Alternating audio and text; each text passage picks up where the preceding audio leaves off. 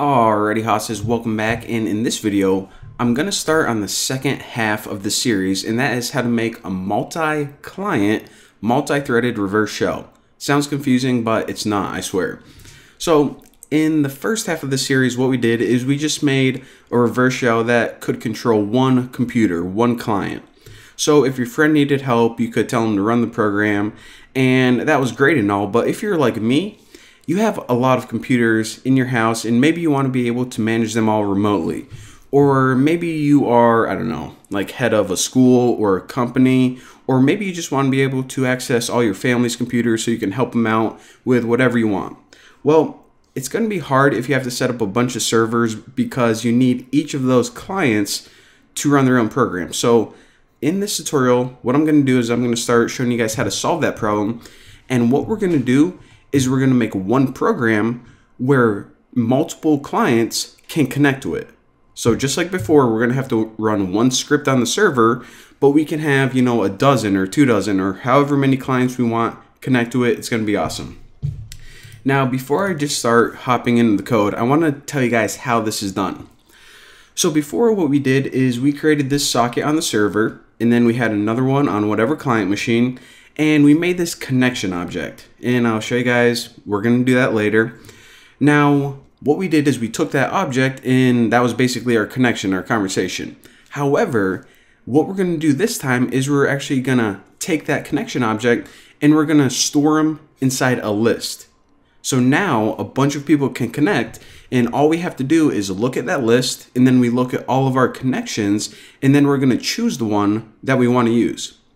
So the last thing I have to explain is, all right, how's that going to work? Because how are you going to be allowing clients to connect while you're kind of managing their computer or connecting to them? That sounds like you need multiple programs.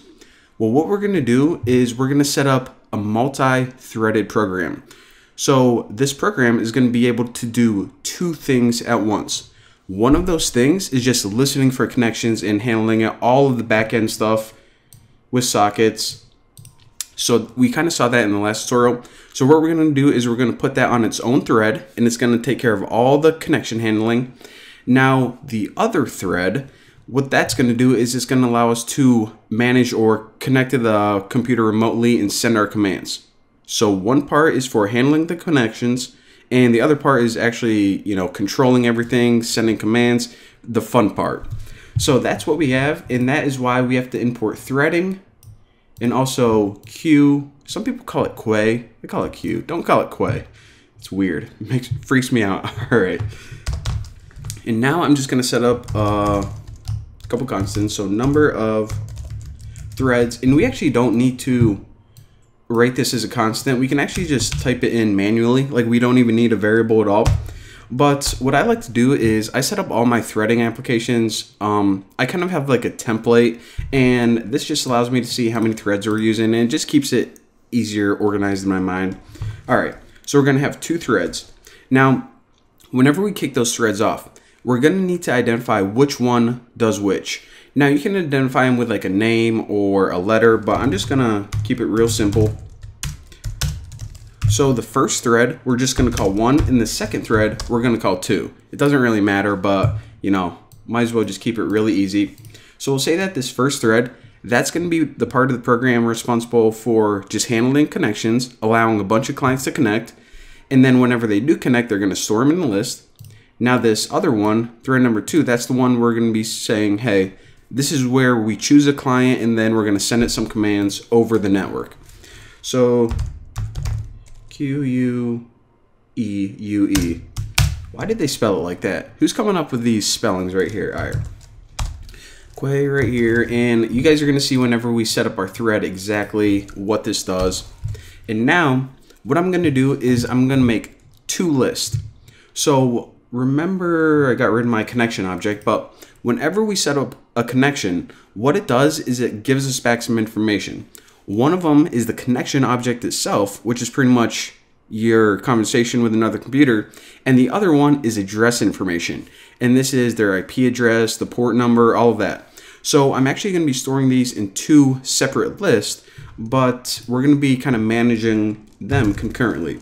So all connections, This is going to be able to store a bunch of connection objects. So we'll just set that to blank for now. And the other one is all addresses. All right.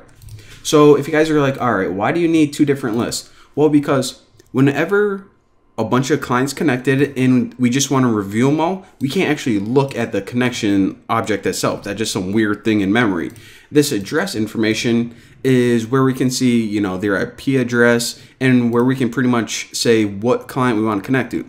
So this is pretty much for humans and this is pretty much for computers. It's kind of the easiest way to explain it. And all right, so now that we got all the housekeeping out of the way, check this out. So the first two functions in this series are going to be the same. So the way that we create sockets and the way that we bind sockets to our host, I mean, it's the same no matter if you do it 1 time or 100 times. So that's why I just kept those two. And if you guys don't know what any of that means, then go watch like the second video, or I don't know, whatever one I did it. Now, the reason I got rid of socket accept is because we're not just going to accept sockets like we did in the last tutorials. What we're going to do is we're going to set up a way to accept multiple connections. So actually, I'm kind of running out of time, so that's what I'm going to do in the next video. That's what we have to look forward to. It's going to be sweet, and I'll smell you then.